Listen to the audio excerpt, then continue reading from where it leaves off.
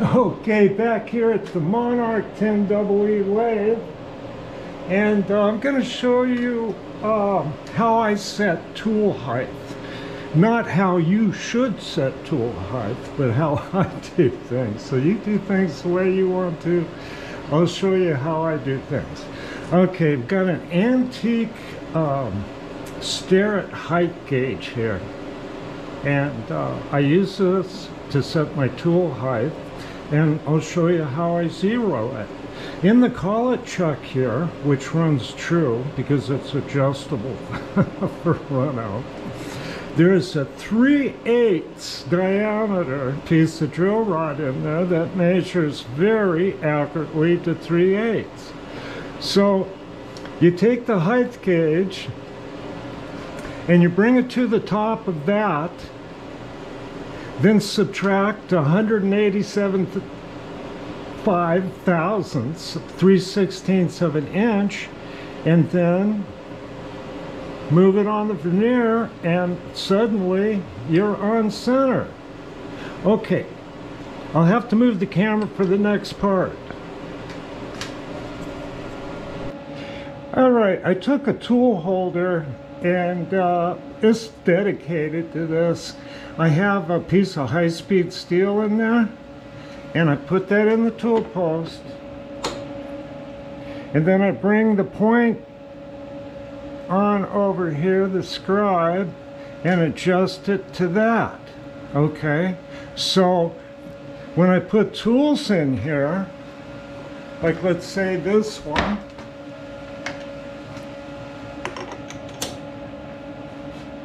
then I can check and I can see that that one's too high, so I'll have to adjust that. That's a brand new micro 100 bit. We'll probably use that on this screw cutting here. But another thing I can do is, let me get that other tool back in here. I hope you can see this stuff okay. Yeah, I think you can. Okay, so there's an attachment, and I don't know if that thing's got a number on it, but Will the Blade found one of these things on eBay. It's an indicator here, see? So you can bring that on over on the top of that, once that's set, and then adjust it, push it with my thumb a little. It's kind of tight, loosen it. Then you can adjust that, kind of. Let's see if I can get that. There we go. It even went to 0. Okay, let me take the camera loose so you can see this. Now, this matters more on tiny diameters, you know, to have your tool centered. Okay, so I've got this set on 0 here. And if I want to, I can adjust it a thousandths or two, or whatever I feel it should be, up or down. Let's see if I can move that. Yeah, see? That's moving it up, and that's in thousandths. Now, you might want to adjust boring bars for torsion. You know, they're going to twist a little under stress. Now, maybe I'm picking at the small little threads of things, but you got to understand that this is one of the best machines ever made, and you really got to put the effort in it to get what it's got, you know, to take advantage of the machine. You just don't toss stuff in it like you do the old axle set. You take a little more care. Okay. So I show you how I set tools and how I can slightly adjust them as needed. And I also use the tool and cutter grinder to grind these simple tools for consistency. Okay, but I do the radiuses by hand using a small little comparator, and it seems to work for me. One of these days, maybe I'll have room to get a real comparator in here. But I do all right with what I've got, and it's real portable, and I can do it on the fly. Okay, I'll be back with more here real quick. Okay, over here at the cutter grinder, I got a Micro 100 tool mounted in a holder here at the right height over there for the Monarch lathe. We get that dropped in there and I'll touch that tool up. Okay, I got a little vacuum here to get that carbide all locked in. Okay. Get over here and still feeding her in. I'm going to touch that wheel up a little bit with this dressing stick. That looks good. Okay. Get it all in there.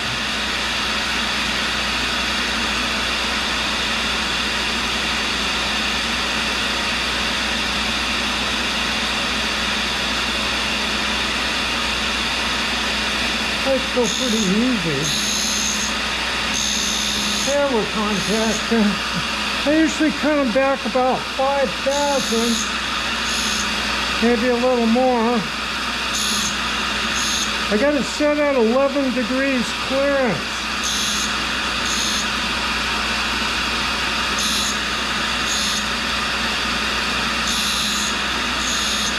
Let's see how that looks.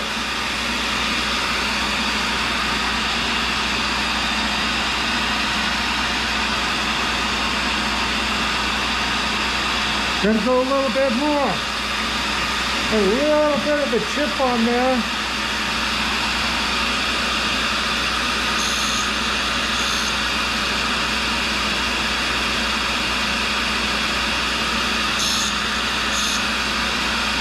Maybe about 3,000 or 4,000.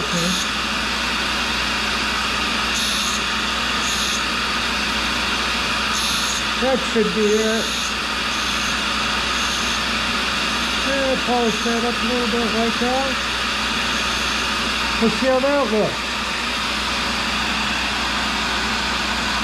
Yeah, that looks good. Okay, I'm going to take the diamond lathe and put a little bit of a radius on that. Alright, I've set up the cut here. Gonna oil up the waves a little bit like this guy Bill used to. A lot of oil on those things.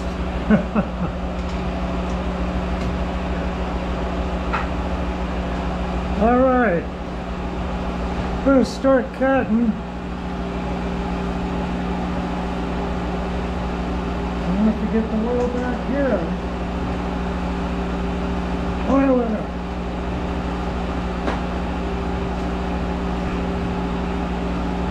Okay, now these are some pretty small screws, and we're running out. We'll pick it up a couple thousand here, and I'll touch off on the front. I don't need that back there right now.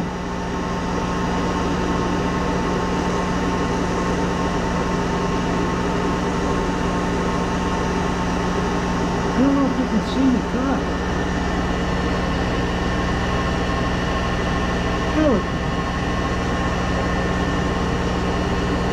Okay, I'm touched off right there. I'm going to set the travel dial and start working this down.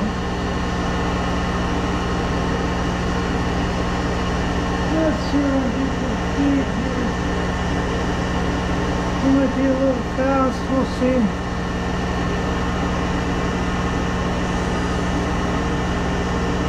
$350,000.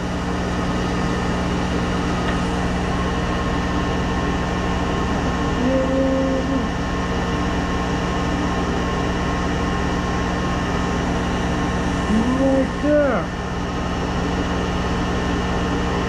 Boy, that's a short screw. Okay, I'm going to set that to 0. You know, it takes me a lot longer to video this than it actually takes to do.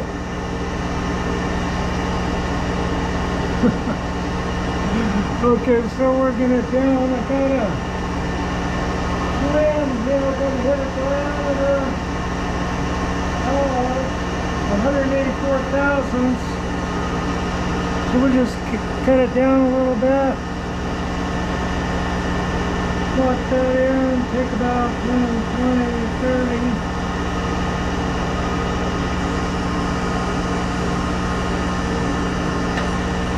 Right in there somewhere.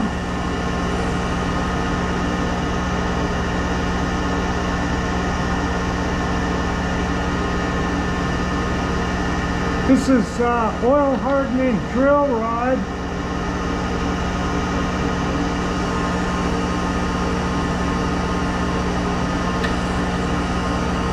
And the tool is Micro 100. Nice blue chip there.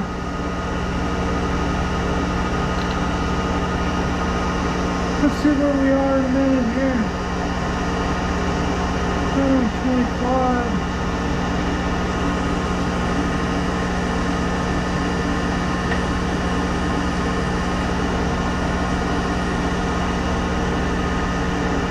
Look, let me see how close I am. Got a micrometer right here. Check that out. I have 40.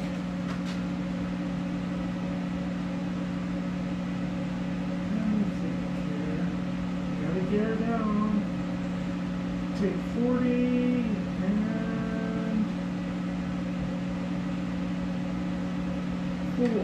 44 thousandths. Okay. And put that back there. I'm going to get about 2,500 now.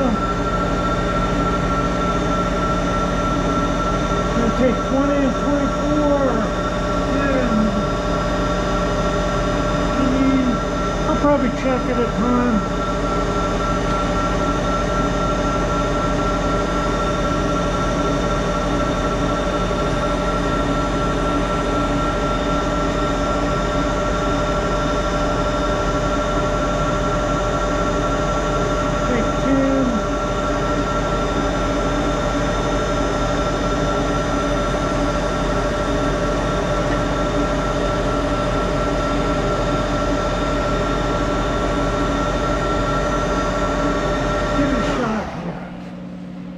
See where we're at.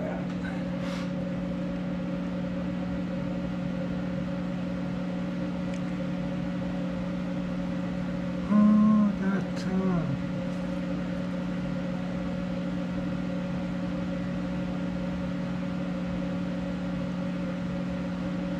gosh, I should take another couple cuts. I'm gonna hit this right on 1,000ths.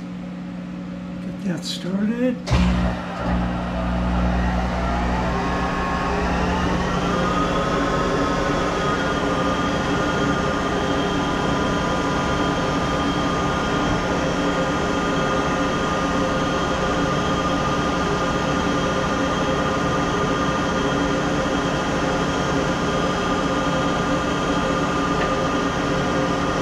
Dusting it there. We're going to take another 5 on that.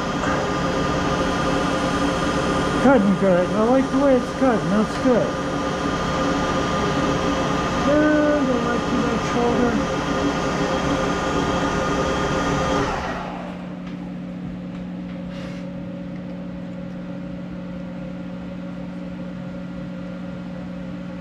See, 80, 22. We'll do it.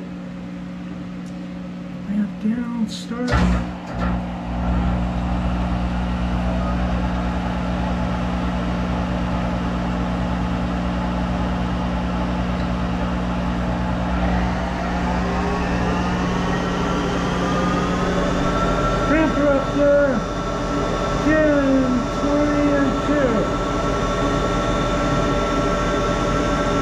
about 12,000 step.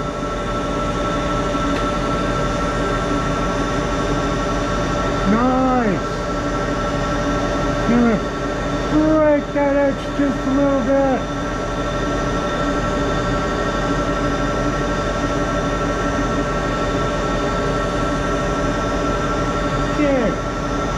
Okay, I'll set up and for threading. Okay, I got this rod turned down to the diameter of the screw, and that's where I want the thread to stop right there. So I'll set the travel dial to 0 here.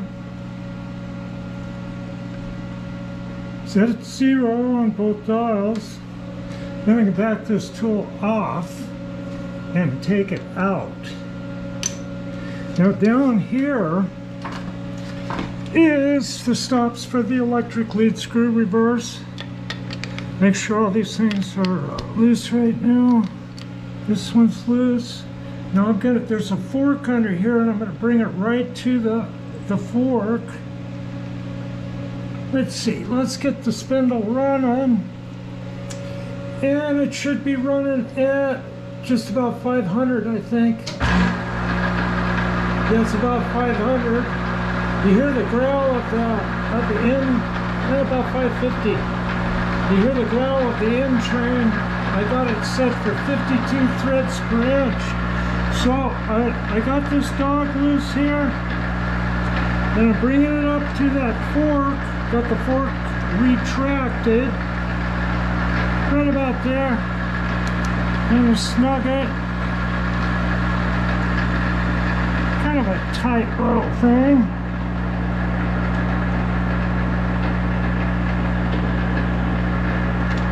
Okay,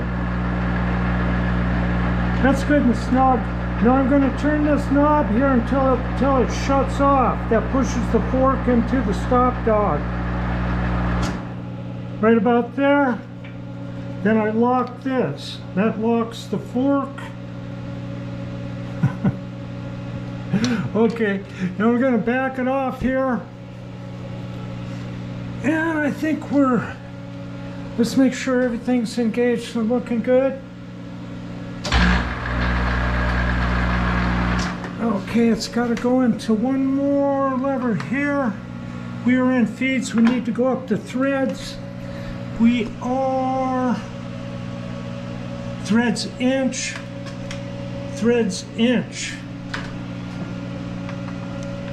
Yeah, we're in the right groove here. Okay, we're going to back that off. Start it up here. I'm going to watch the thread dial. Oh. Does that sometimes. It doesn't go into gear.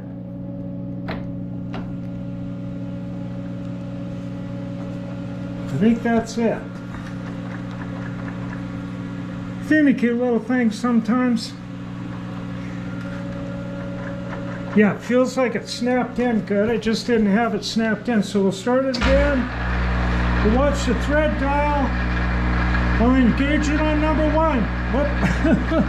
I didn't have it in the neutral position. I always like to put it on number 1. That's cooking pretty fast for a thread, isn't it? Okay, got number 1 coming up here. And we are engaged. And we'll watch the thread dial, or the travel dial. And look at that. It over traveled 2/1000ths of an inch from where I set it. And I call that good. Okay, so let's cut this thread.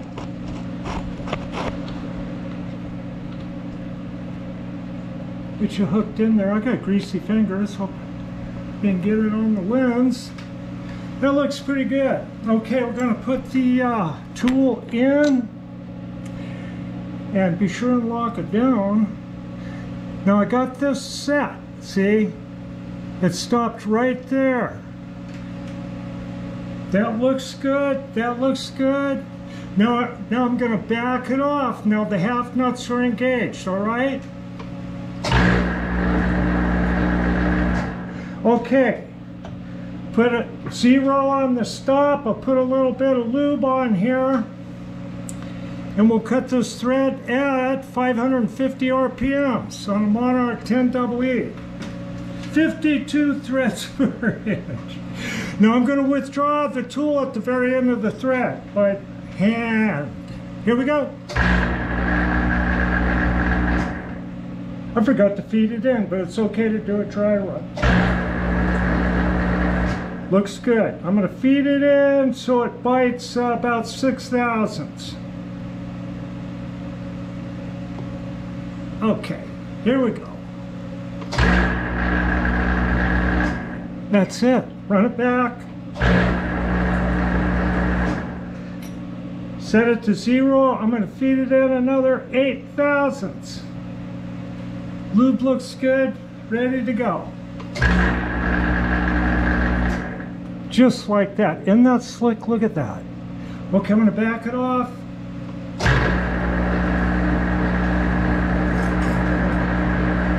I'm going to file it real quick here. I can't disengage it, you know. Okay, see how it looks. I've got these loops here, and I gotta use them. How's it looking?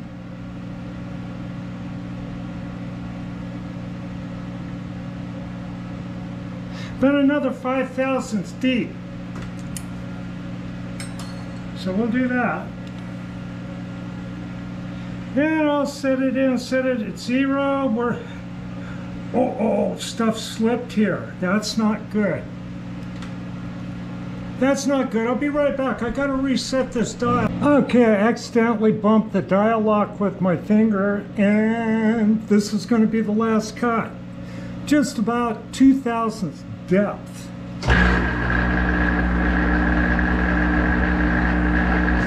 That's it. Run it back.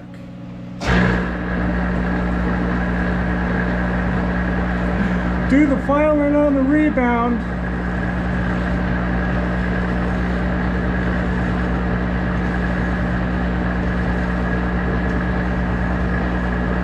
Oh, gorgeous thread. Really, really nice. Okay, I'm going to finish this screw and I'll come back for the finish. Oh, I forgot to turn the camera on, but I got a little knurl on that. Let me take and trim this a little bit.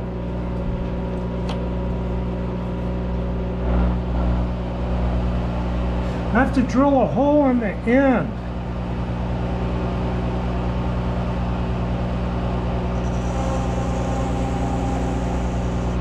So you go and do that, and it makes it look kind of a little bit better.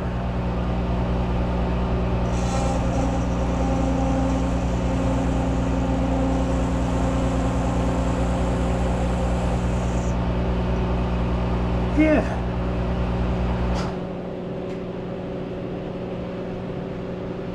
Looking good. Okay, that's how I make a screw using the Electric Leadscrew Reverse, and a higher speed leaves a cleaner thread. Okay, I'll be back.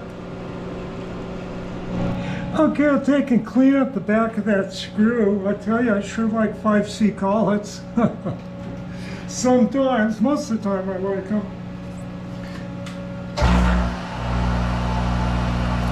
Okay, fire this thing up, get it going there.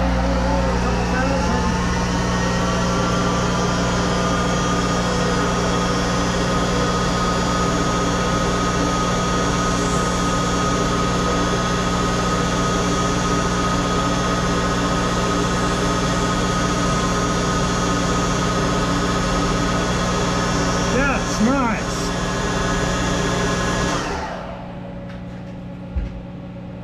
Well, look at that.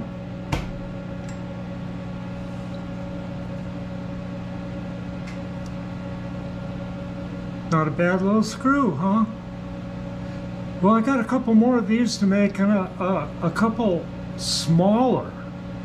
Same size head, but smaller, and I'll probably turn on the video for that. Maybe I can come up with a couple more tips and then show what they go to. Okay, have a good morning. I'll be back.